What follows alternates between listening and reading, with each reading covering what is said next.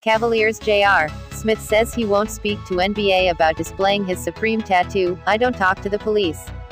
J.R. Smith is no stranger to drama or controversy. Just look to last season and you'd have to decide between him forgetting the score at the end of regulation of Game 1 of the finals, potentially costing the Cavaliers the game, and him throwing a bowl of soup at a coach during a spat at the practice facility for his wildest moment. Now, ahead of a new season, Smith has a new issue to deal with. According to his Instagram page, he was told by the league that he has to cover up his tattoo of the logo for the streetwear company Supreme or face a fine. Smith is not planning to talk to the league office about their decision. Following the Cavaliers' preseason game against the Celtics on Tuesday, Smith gave a classic quote about why he wouldn't. Via Cleveland.com. No. For what? He asked when approached by Cleveland.com in the locker room at TD Garden in Boston on Tuesday night. I don't talk to the police. That doesn't do anything for me. Before Tuesday's game, Smith let the world know he wasn't happy with the NBA's policy. So I was informed today that I would be fined every game if I don't cover up my Supreme tattoo on my legs during games.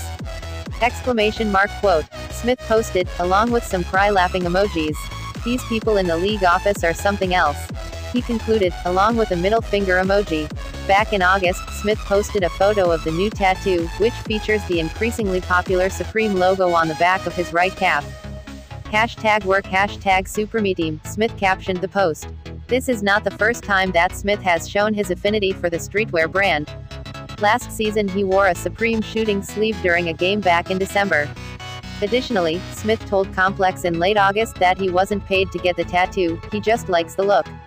Still, despite the fact that it isn't technically a paid advertisement, the league has a policy against displaying corporate logos. NBA rules prohibit players from displaying any commercial logos or corporate insignia on their body or in their hair, league spokesman Mike Bass told ESPN. While on the one hand you can understand why the league has this rule, it also seems a little harsh to be fining Smith for the tattoo if he doesn't cover it up. Really, how many people are even going to be able to see it during a game anyway? Plus, there's little doubt that given his past transgressions, the league isn't cutting Smith any slack. Cavaliers J.R. Smith says he won't speak to NBA about displaying his Supreme tattoo. I don't talk to the police.